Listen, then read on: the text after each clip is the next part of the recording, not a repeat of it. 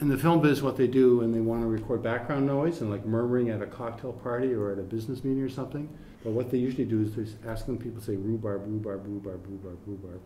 So, Andrew, can you? I want to get a level. I can definitely sing. Okay.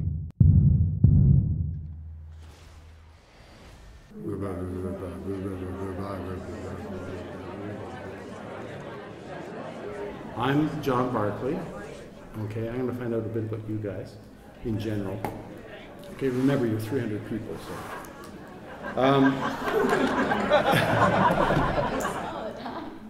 So back in the she has. I'm kidding. That was back in the dark ages before fire, I was in high school. Okay? And no, seriously. And in high school, I took this course called Cinema Studies, and I decided that's what I wanted to do. And ever since high school, that's what I've been doing. I went to York University, and I studied for 4 years in university, film production.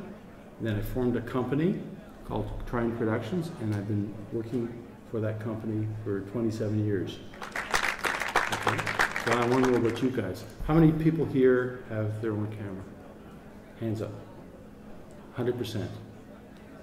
300 people have their own camera. Okay, amazing. Okay. How many people can edit their own? 100% can edit. Cool? Yeah. So you can independently manipulate picture and sound. Okay, great. All right. This is what we're going to talk about. Okay? So what we're going to talk about is concept, and then something I call paper, which is basically getting your ideas down on paper. Then I'm going clockwise. The next thing I'm going to talk about is breakdown. And then I'm talking about scheduling. Okay? So this is what I call the 4 phases of pre-production. So we're going to talk about conceiving stuff, how to conceive an idea. We're going to talk about how to get it down on paper. Then we're going to talk about, once it's down on paper, how to break it down into production elements. Okay? And then how to break that down into a schedule. So that's everything you need to know before you go out and actually shoot your video. Okay? First thing I want you to remember is don't edit yourself when you come up with your idea.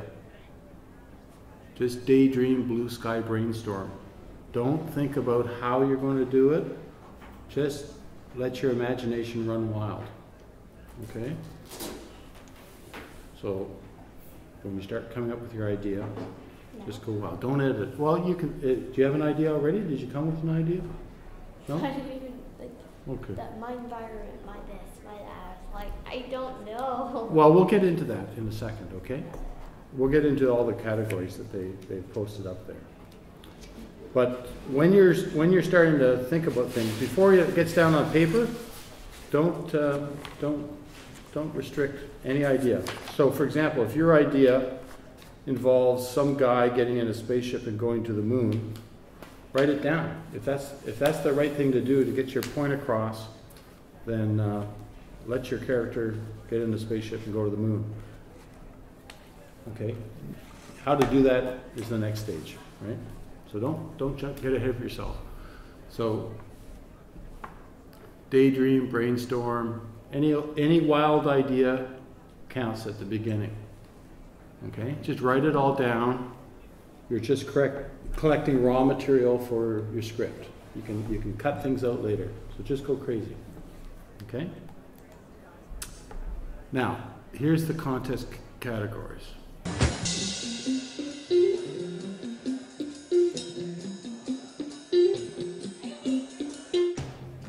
My health, my community, my culture, my environment, my future. So choose a category. Think about what you might want to, what issue in one of those categories you might want to address. And in order to win this contest, you're going to have to raise an issue and suggest a solution. Okay? So let's go through it one by one. My health. What kind of things would fall under my health, do you think? Teresa? Oh, okay, yes? Like mental disabilities. Yeah. What other kind of things? Would it be, like what food you consume and how it affects your body? Sure, healthy eating. Drugs, alcohol, Yeah, drugs, sexual health, all that stuff.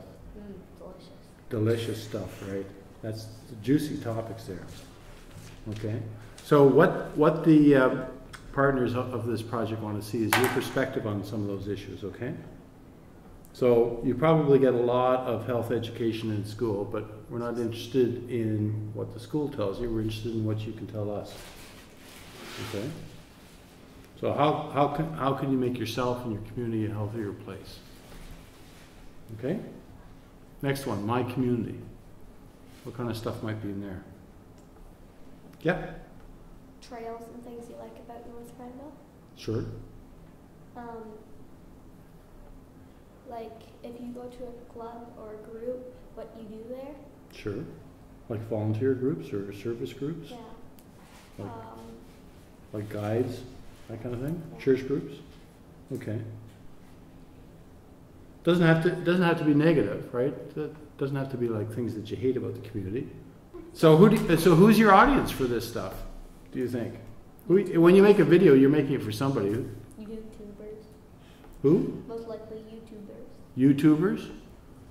You think the whole 6 billion people on YouTube are going to watch your video? Not 6 billion. Who's going to see this video? Who do you think? People that are concerned about whatever. Like people. Oh, I'm concerned That's so general. about my culture. People that want to find out more about it. Who knows about this contest? People that are running it. Yes, and? Lot. Yeah, your community is going to, it's more likely more people are going to look at it in Campville or North Grenville or Lanark, Perth. It's probably going to be, teachers and students and stuff. It's going to be people who go to the Dandelion Festival because they're going to be screening at the Dandelion Festival. So here's your chance to talk about your community, right, to people in the community. Okay? So don't forget your audience. My culture, what does that mean? Like what's your culture? Like that one in the open video, the girl who did a rap on it. Yeah.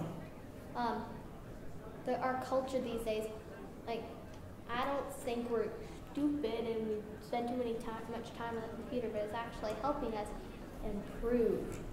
That's stupid. Oh no! Shut up, Billy. You're doing it all. Okay, so your culture it's more than just rap. What other things besides music is part of your culture? Art. Quiet. The way you live. Okay, I'm gonna look over on this side. This side's disintegrating. Stop. So who are the first people around you? Your friends and your family. Right. And Then it starts to expand in bigger circles. yeah. So how far is your community? Or your culture? How far does your culture extend? You got your friends and family, you've got your community, which is what? Bishop's Mills. Yeah. It's bigger to what? North Grenville. Are you part of the North Grenville? Is that part of your culture, North Grenville? Yeah? But then there's a whole worldwide culture, right? Whole youth culture. Right? Okay. Like clothes, Yeah. style, and Okay. celebrities, and So you said most people think your kids are stupid and you're misunderstood. So so if you're talking to this community, what would you want them to understand about your culture? that we're better than them. No, I'm just kidding. Possibly. Probably. Okay, so how would you change things? How would you change that stereotype that they think you're stupid? What kind of message would you give them? What would you want to show them or tell them? Okay, my environment. What's going on in your environment that bugs you? Littering. Sorry? Littering. Still didn't hear you. Littering. Littering. Oh yeah, boy, that bugs me. What's up with that? People are lazy. They don't feel like looking for garbage. No, it's more than lazy. Most, it takes a lot of effort to pick something up and throw it out your car. Yeah, but it requires less work than finding a garbage can. I suppose. Just lack of respect. And maybe you could do an instructional video of how to pick a coffee cup off the ground and put it in the Tim Hortons thing. Yeah, how to lift the lever and how to put it in, And we can make with it a complete graphics mock-up and and stuff. make it sound like it's a complete professional instructional Yeah, video. you but get a it- professor there with a board and a chalk That would be so pointers. much fun. This is how you bend at the waist, you extend your arm, right? Maybe you could do Very something like careful. that. Be very careful. Do not touch the rim. Yeah. Be careful. There may be hot coffee inside. Right, You yeah. do not Read- want to risk. I think it even says this on here, Caution, caution hot coffee. Do not pour in your lap or something like that. Eh? Kind of retard. Don't pour hot coffee in your lap. No crap. Okay, so now here's your chance to talk a pet peeve about the environment, like whether if it's littering, like Teresa said, and put it out there. My future. What's that? There's not going to be one because the world's going to blow up in a flaming ball of I'm not kidding though. It's going to end because we're so wasteful and we shove gases in our air and then we eat too much things and we weigh down the earth and we're using up the water and then we're like, oh no, we're going to die. What? Never saw that coming. So, okay. Unless we change it. Yeah, You can unless put we change that our in ways. Okay, so how do you fix it? How do you fix Put it? that in a video How would we because fix it? We start with one person at a time. you could start with the world the way Okay. she You start with one person at a time. But see, like a lot of these are interrelated. Like you might do something that applies to my environment and my future, right? Okay, so those That's are. very negative. If you want to win, then your video has to address one of those 5 topics. Yeah. What they want to know is problems and solutions. Okay. All right. So I've got 3 things I could show you. I could show you a public service announcement that I made that was run in theaters. Does anyone know what Amnesty International is all about? Nope. No, Amnesty International is a worldwide organization that tries to get prisoners of conscience, like political prisoners, out of jail. So, some country like North Korea or some really oppressive regime, they have political prisoners, people who are arrested and put in jail without a trial and they're just held there for their views, their political views. So Amnesty International organizes people to write letters. So it's really small scale. People get together in groups of 20 and everyone writes one letter saying, we know about this guy, we know he's in prison, and we think you should let him out because it's not fair. So I did this PSA, 30-second PSA for Amnesty International.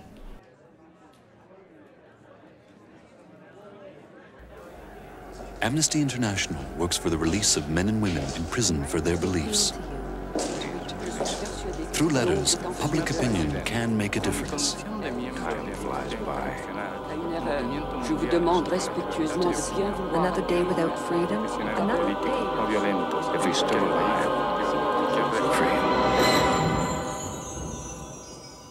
For more information, contact Amnesty International.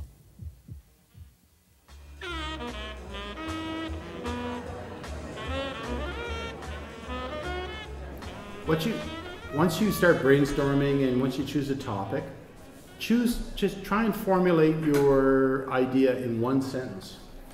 Just try and get it down in one sentence. Now, I had to look up adages and aphorisms, and actually they seem to be the same thing. So if you here's one way to get your message across, because what you're doing is not just creating a video for fun or for entertainment. You're trying to send a message.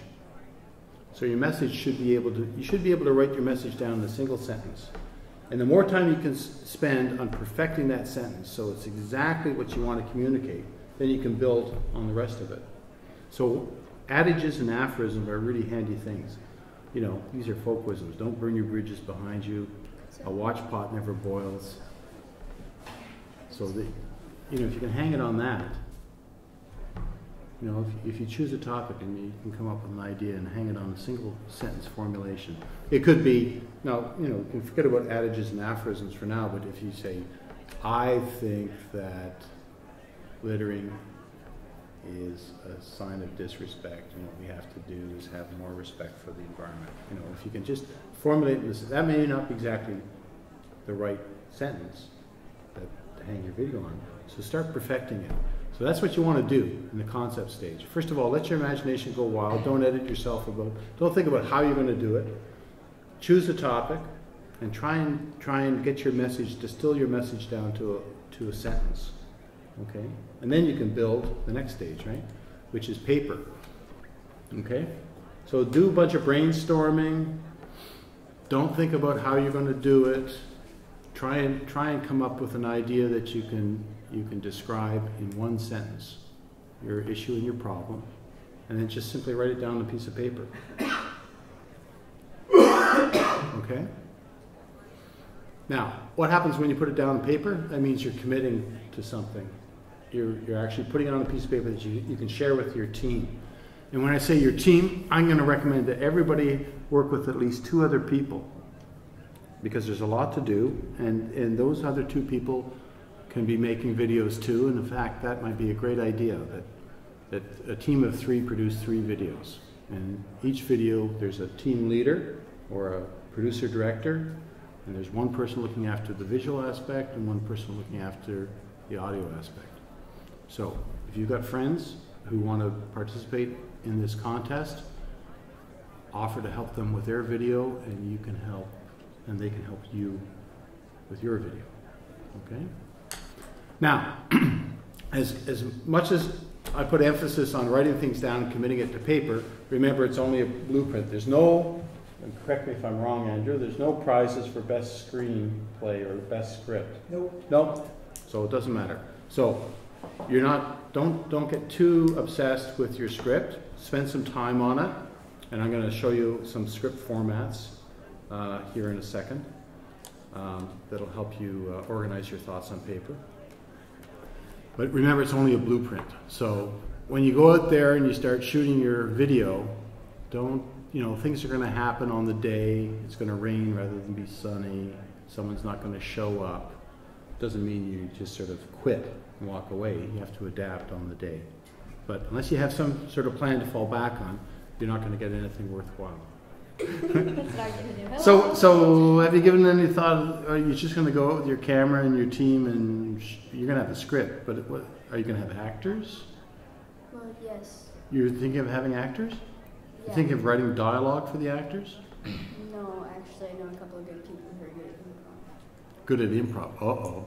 Yes. Uh-oh. Well, like that scares me when I hear improv. But, go ahead. Like improv dialogue, like an outline, but There we go. they can't memorize their lines. Right. So that comes back. Okay. Good. So you can write dialogue. You can write dialogue, but then you ask them to put it in their own words. So it's good if you have dialogue in your head. They don't have to memorize it. So you're thinking of doing a drama, some sort of drama? No, it'd be kind of funny. Oh, well, no, I didn't mean like a drama means like fiction. Yeah. Fiction. You're not going to do a documentary. You're going to do some sort of. I'm going to show you something called master scene format. That's how you write a dramatic script. And you're going to ask me questions like, why do you do it that way? Are you ready to ask me questions about Why do you do it that way? Well, no, wait till I show you. There's a reason. There's a reason for doing it. And it's all about being able to plan and be able to and communicate with other people so they don't get confused and it turns into a mess. Okay, would you like to see master scene format? Yes, you would. Okay. Okay, just stop. Okay, here we go. Would you like to see master scene format?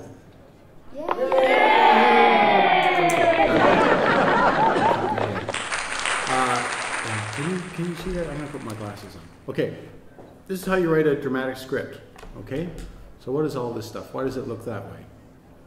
So so that's action. Action, if it goes from one margin to the other margin, that's action. That describes what happens, and then you put the character in all caps right in the center, and their dialogue comes down there. Right, so there's Charles as a character, man as a character, Charles as a character. So that when an actor looks at the script, he can see really quickly. If your actor is called Charles, you can see there, and that's all. He's just got two lines on the script. That's all he has to worry about. And your character is called man, there's man, there's Lancelot, dragon, right? So this is a bit of direction. The dragon, while he's laughing, he says, I am the dragon. Okay? Dialogue is indented there, so it's really quick to find out. So what you want to do is lay it out so it's really simple for people to see what's going on. It's easy to read, okay? And it's easy to break down. We'll get into breaking things down later. What does breaking down mean? It means taking your script and turning it into different parts so that you can shoot it effectively, okay? So here's a rule of thumb. When you lay it out like that, you see there's a lot of empty space. 1 page equals 1 minute. So here, this is page 15. This is 15 minutes into this feature film. This is what happens in 1 minute. That takes a minute. So use that as a rule of thumb. If you write it out this way, then you know by the end of your writing whether you've got a 5 minutes video or a 10-minute video. Like if you have 20 pages, good luck, right? If you have 2 pages, you know you've got a little bit of room. You have to talk like this. Yeah. So if you lay, see, that's another reason the master scene format is helpful, is that if you lay it out like that, you can see that's indented about 2 inches and 2 inches on that side. You put in capitals the characters so people can find it really easily, and they know what is dialogue, and they don't confuse it with, so you don't have a character saying cat hisses and shifts. That's just description of the action. Okay? So that's master scene format if you're doing a drama. So this is another kind of format for a script. Let's say you're doing like a documentary or something. So what you do with this one, I call this audio video format. You just put video down, you just put a description of what the scene is, and we can't read this very well because it's cut off. Then you write down the audio. And in this case, this audio is voiceover. Do you know what voiceover is? Yeah? You don't see the person on screen talking, just the audio. Okay? So this is a script for a 30-second. This is 30 seconds. And the way to time it out is just if you read the narration, you should comfortably read it in 30 seconds. Anyways, this helps you. Now, why do we lay it out that way? Well, you've got all your visuals on one side, you've got all your audio on the other side. And this could say plate crashing, or this could be sound effects, or it could be music. But right now, this one is just for voiceover. So when you look on the video side, that says soldier prepping and firing a musket. Cut to a girl looking out the window. Right? So these are the shots in order, from top to bottom, how you want it to look. Now that's if you really got control of the material. Sometimes you just shoot and you figure that all out in editing. So, but if you're planning, if you want to plan and have the biggest bang for the buck on the screen, then lay it out this way, because this is going to help you when you start breaking things down. Okay? What do I mean by breakdown? I'll get into that in a second. Breakdown. Okay.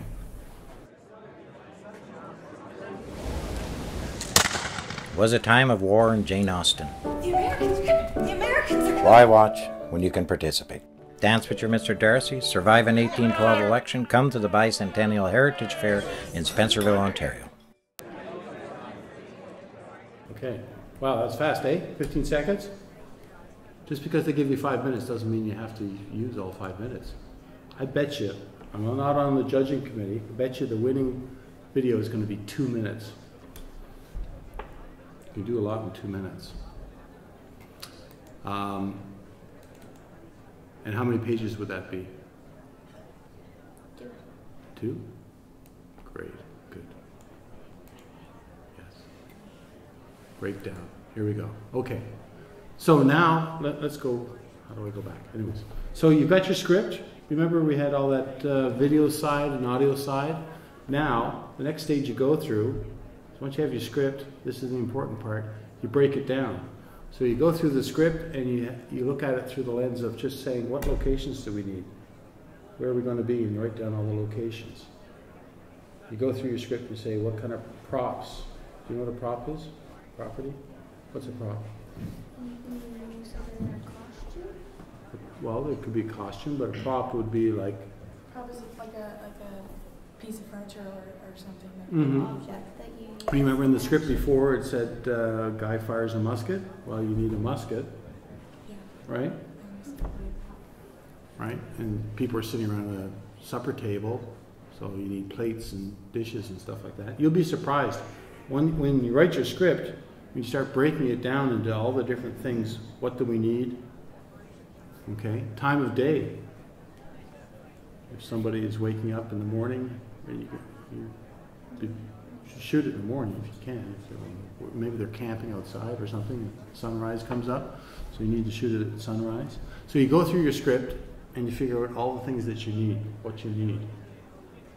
Okay, so you've written the script, the perfect script. It's a perfect script. It's going to work. Now you have to analyze things. Figure out, break it all down. Okay. So yeah, once again, I'm saying. So if you went through this for props, what props would we need in this video? What costumes would we need?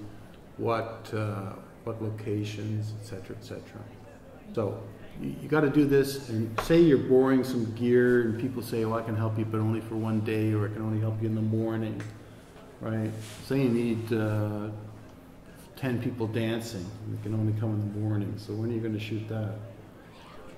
In the afternoon when they're not available, right? And you can animate them in 3D. Yeah. Yeah. Okay. Here's another thing. Remember I showed you this master scene format? Well, here's an easy way if you want to figure out how to shoot it. Here are some, do you know what WS stands for? Do you know what CU stands for? Do you know what XCU stands for? New? Okay. So, CU stands for close-up. So you just take your script, you wrote your dialogue, right? Now, these Elsa, whoever you cast as Elsa, she can always improvise that, right? Because you're big on improvisation. You say, Elsa, here's the script, but use your own words. So instead of saying, but how, she can say, what? Anyways, but when you set up your camera, you want to get her saying that in close-up. But you also want her to say that in wide shot, so you do 2 takes. You do a close-up, but just from here to here, right? This conversation she has with Lancelot and Charles, right? But then you back the camera up, and you're making these decisions now before you get on location where there's lots of problems and lots of changes happening. Then you also shoot it as a wide shot. WS is wide shot. CU is close-up, extreme close-up, and I had a medium shot going down that way that you can't see, but it doesn't matter. So what does that mean? Look at what you can do. If you shoot that way, you can edit. Look what you can do. You can cut between the wide shot to the close-up, to the extreme close-up. This is called coverage. You've got it covered different ways. Okay, so that's part of what you do when you analyze the script. You figure out how you're actually going to shoot it. So the more decisions you can make before the day, better prepared you are. And this workshop's all about planning. Okay? Now, you may not go that far, but I'm just giving you some perspective on what you could do. If you wrote a script, you could line it, and you could decide what kind of coverage you were going to do. So all you have to do is take the script out, and you say, okay, now we're going to do the wide shot. And people say, well, what do I do? Well, it starts with Lancelot, and it ends with sudden glow of flame seen through the window. And so Lancelot knows all that action. His last line is, I'm going to challenge the dragon, right? Then you say, okay, now we're going to do a close-up. Okay? So you get in tight on Elsa, and she only has to do this bit of dialogue. So you save a lot of time. You don't have to do the whole page in close-up, because you've already thought about it, and you've decided, well, you only need to see her in close when she's saying these lines. Yeah. So that's what you do, right? You get it down on paper, and then once it's on paper, and it's perfect on paper, and let your team read it and make comments, then you break it down. You break it down in terms of location. Where is this? What things do you need? What people do you need? Okay? Now, once you got all that information, you can put a schedule together. Okay? And I'm telling you, if you want to get something that looks good on as a final product, it's going to take longer than you think. And here's another thing, is that I'm trying to round up all kinds of resources, people that can help you and loan you equipment and that kind of stuff.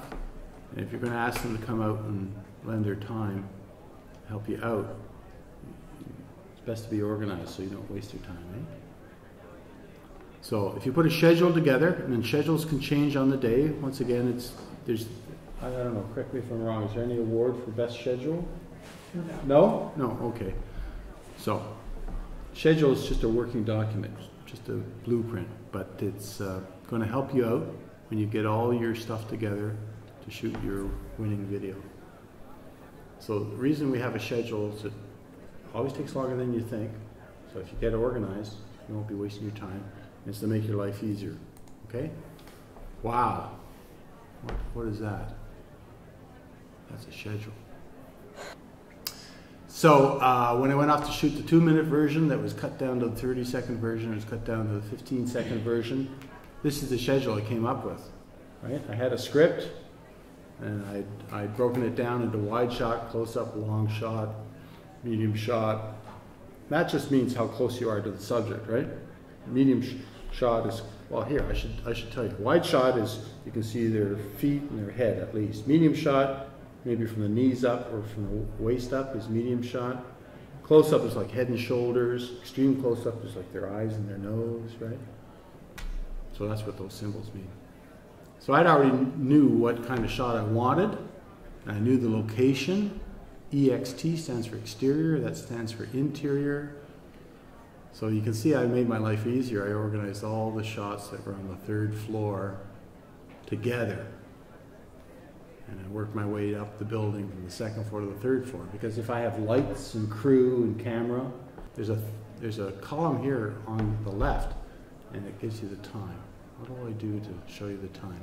Anyways, so that means that during the day when we're shooting the guy firing the musket, people could be up setting the table because they knew that was the next thing to shoot. So we were able to shoot it all in one day, 2 pages.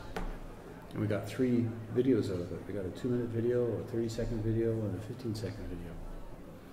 So this, people know where they're going. So if you're shooting without lights outside, the guys with the lights can run up to the 2nd floor. They know that's the next shot.